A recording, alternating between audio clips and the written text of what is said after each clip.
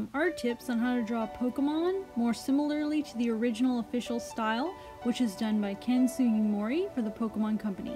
Not all designs were by Ken Sugimori, but all of them have been redrawn by him for the official release art.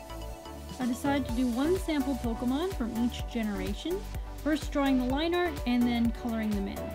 For the line art, the key things to keep in mind is that the line art should be very thin and there shouldn't be much, if any, definition of the line thickness. So the lines should stay pretty much uniform all the way along and be very thin.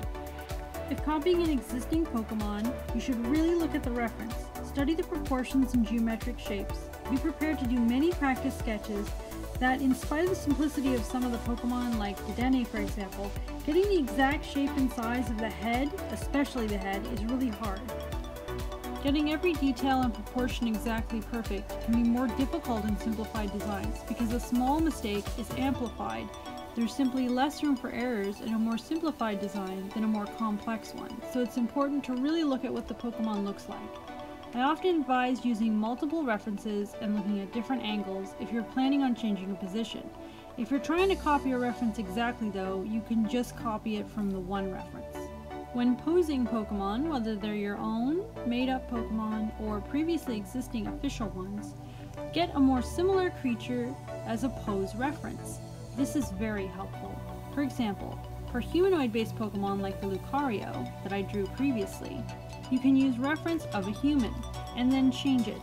Sometimes parts can be difficult like the legs, but it's still easier to start from a good reference than to start from nothing. Sometimes the reference of the Pokemon you're drawing is more than enough and you can change the position easily, whereas other times it's actually very difficult. So getting an animal that is similar to the animal the Pokemon's based on in a position first can be very helpful. Or, as I said before, getting a human in a position that's similar. A human posing art app is useful, or you can take the pose yourself and take photos, or get a friend to pose for you. Whatever helps. Also, if you have three-dimensional toys or figurines of Pokemon that are pretty good, you can see it from all different angles and in 3 dimensions, and that's actually extremely helpful. But you don't need this to be able to draw a good Pokemon. If you do happen to have a good toy or figurine of a Pokemon, that's one that you can look at from different angles very easily. The other place to look at Pokemon from different angles easily is actually in the Pokédex, in Pokemon X and Y. A very good feature in that Pokédex is that you can actually look at and rotate the 3D models of all the Pokemon. So if you have a more complete Pokédex in those games, you can look at everything from 6th generation and earlier. Unfortunately, they seem to have removed this feature in later games. Remember that getting the coloration as close as possible is actually really important when you're coloring in a Pokemon. If you're working digitally, you can get your reference photo and steal the colors from it using a color picking tool. You can build up a palette this way. That way you'll get the colors exactly right.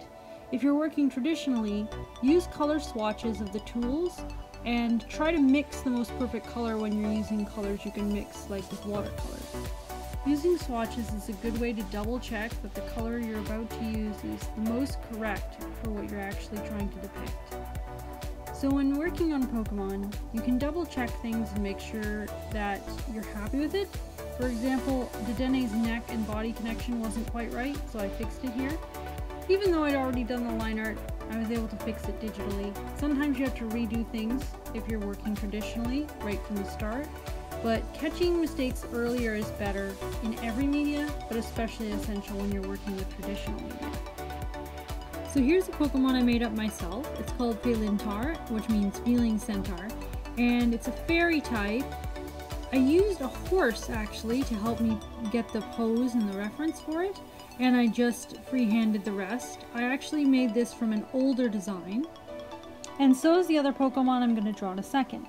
So I thought I would talk about how you color in Pokemon to get it to look like the official style. Basically, the color's main tone is going to be fairly vibrant but not too vibrant, and the shadows are not going to be that much darker than the main color of the body. It's very much like an overcast lighting scenario with very subtle shadows. The shadows are never super stark or dark, and there's also some subtle highlights.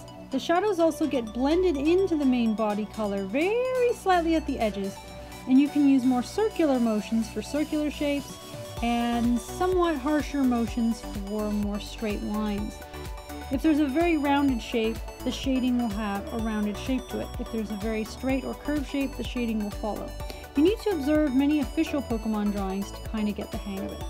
Here's another design showing how you can use a kitten as a reference. This is a creature I made up called Hairbow. It's a first stage Pokemon, in fact.